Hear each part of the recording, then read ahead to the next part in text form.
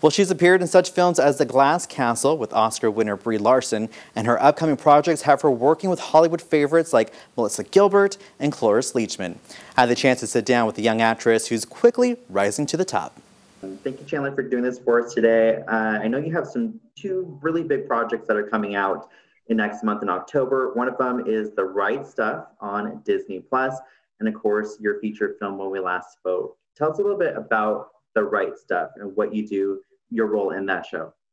Okay, The Right Stuff is a novel by Tom Wolfe, and it's about the Mercury 7 astronauts, and my character is Cam Cooper. She can relate to most 11-year-olds. She was a really fun role to play because I could kind of relate to her because she had a scene where she was riding her bike, and I love riding my bike. So, but she was just really a great role. Stop swinging so fast. Tell me a little bit about the film When We Last Spoke. What were your favorite moments working on the set? Because I know there's a lot of really cool people, and it looked like you had a lot of fun doing the movie. Yes, it was very fun filming When We Last Spoke because actually I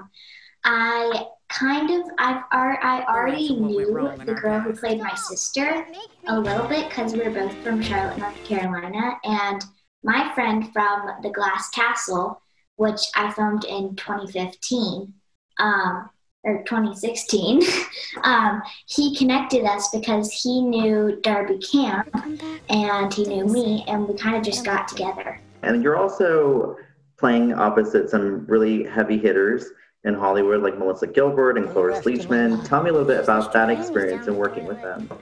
Okay, so working with Melissa Gilbert was very fun because since she was a child actress, she could kind of relate to Darby and I, and so she kind of gave us some tips on what to do, and also when I was on The Glass Castle or The Right Stuff, some of the actors or actresses on those shows were very amazing. They were all, most of the time, very experienced, so most of them gave us very good tips, and they were all so fun. Now I want to ask you a really just fun question. What's your favorite Disney movie since you're going to be on Disney+? My favorite Disney movie? That's a hard one. I watch a lot of them. Might be one of the princess movies are fun. I don't know. I think all of them are amazing. Is that a tough question? Maybe Brave. That's a good one. I like that one. Good choice.